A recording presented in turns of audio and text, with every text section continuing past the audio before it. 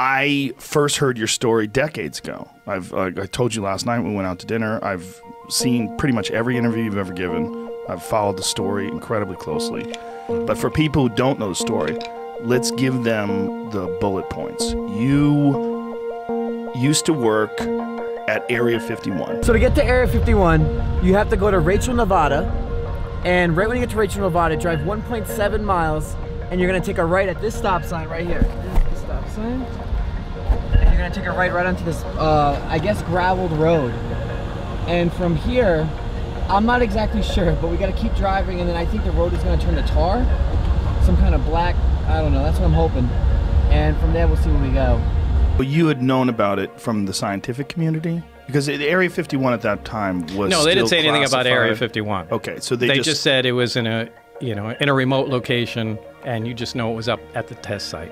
Right. So, but there was no mention of Area 51 at that time. So they've done hundreds of nuclear tests in Nevada. That whole area was, there's giant chunks of Nevada that people... Yeah, there's a big piece of Nevada, and it's split up into different areas. There's a nuclear test site, there's Area 51, there's the Tonopah test range north of that, there's little sub-areas, there's areas where they test chemical weapons and things like that. So it's all broken up as a, you know, gigantic test area. So take me back to first day on the job.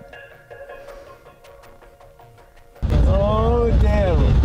I can't believe we're at the gate of Area 51. This is it. I'm gonna pull over. I feel so awkward if people are gonna just watch us here. The guards. Alright, we have to stop and pull over, otherwise we're gonna get shot. Yeah. Lazar has remained silent for 30 years until now. He recounts his story to Jeremy Corbell in a new film called Bob Lazar, Area 51 and Flying Saucers. What happened to you?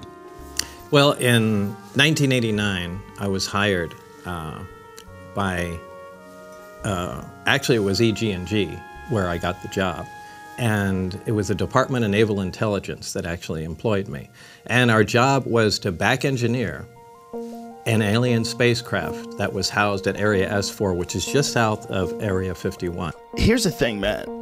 When you've told a story for as many years, as many times as he did, it's super hard to be consistent if you're just making everything up. Well, fine, I'll just say everything instead of holding back on anything, and then you can edit it later on.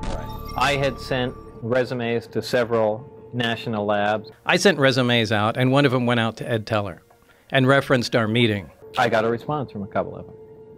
I went in for an interview. They had a job in mind. And went down for an interview probably a couple times, and it was down at EG&G Special Project. Actually, it was EG&G where I got the job. It's super hard to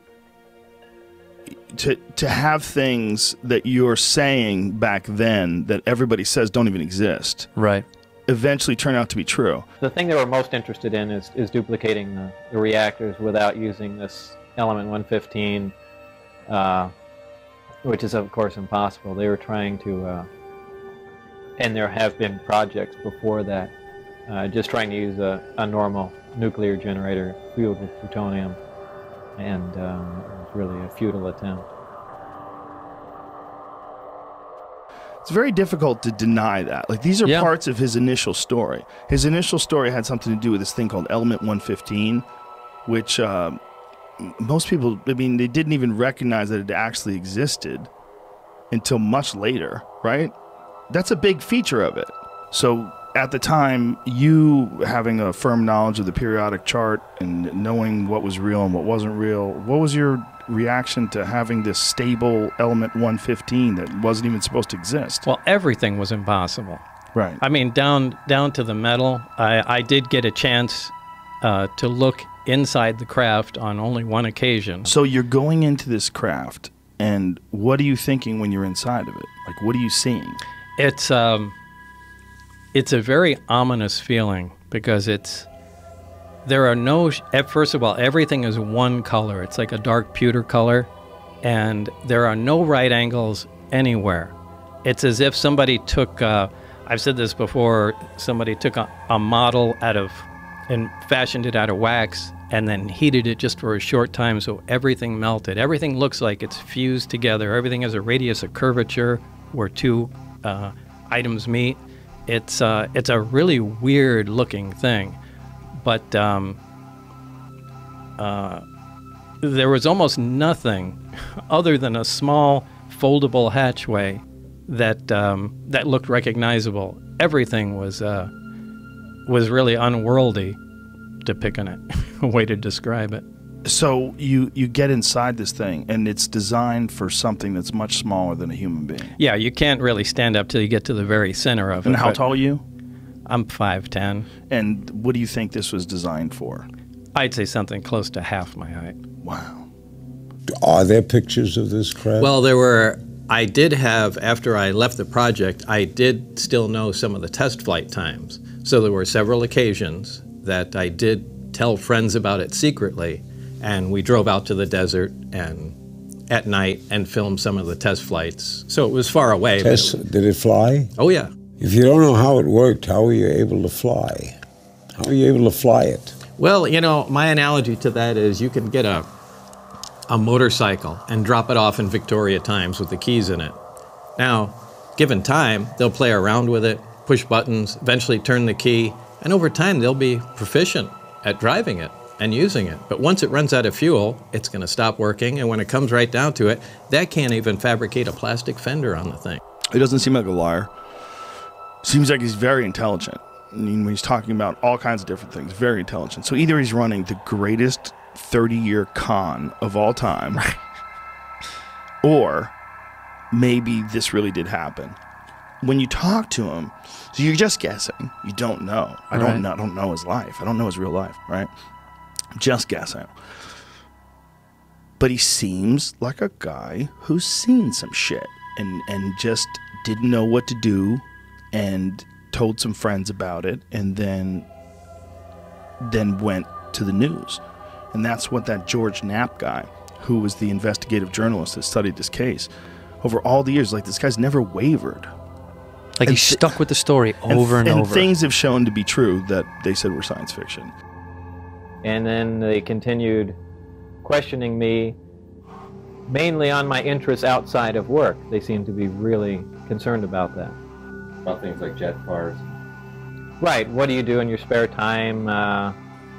You know, you say you work on little projects. I said, yeah, I have a particle accelerator in my master bedroom, and things of that sort. And some time went by, and they called me back in. They said there was a senior staff physicist that was leaving this organization, and they basically interviewed me for that job. So they told you about this stuff in 1982? Yeah, well, no, we kind of... 1982. What year was this? It was 88 and 89. So 88, 89, they told you about this stuff. So this was not like... No, they didn't tell me about it. That's one of the things that this group came up with. The, God, I keep losing my train of thought with this thing. So this one area, this element 115 was the fuel. Yeah, it was the fuel.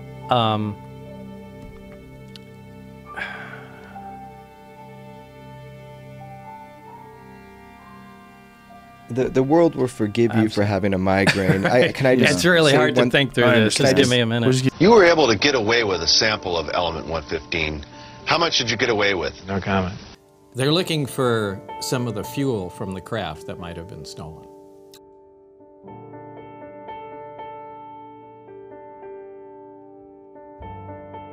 What happened?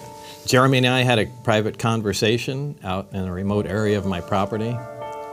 Cell phones in our pockets, but turned off. All filmed. And filming it. And Jeremy was down there to film some of this documentary. He left the following morning, and simultaneously there was an FBI raid at my place of business. Yeah. Looking for what?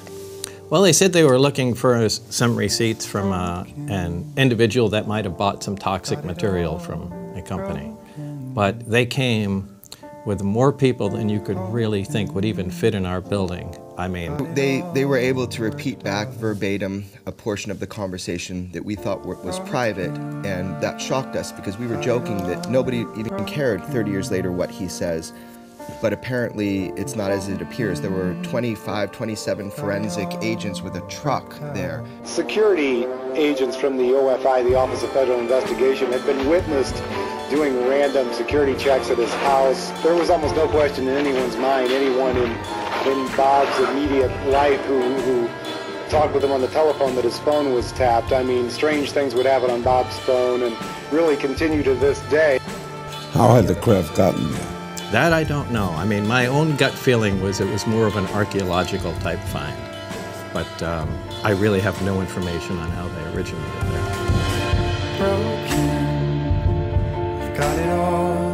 I would love to go past this, but I can't. I mean, just listen. Warning, military installation. Off limits to unauthorized personnel.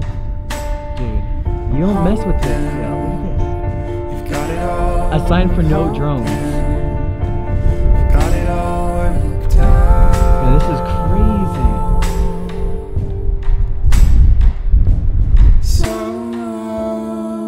And when you see this craft and you're inside, was there any indication that there was an area that they would use to control it, to pilot it? Was there a pilot seat?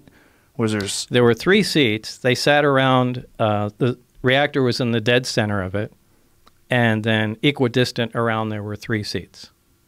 So and that's all. There was a large, they're not consoles, they're large rectangular objects, also spaced, equidistant around the center.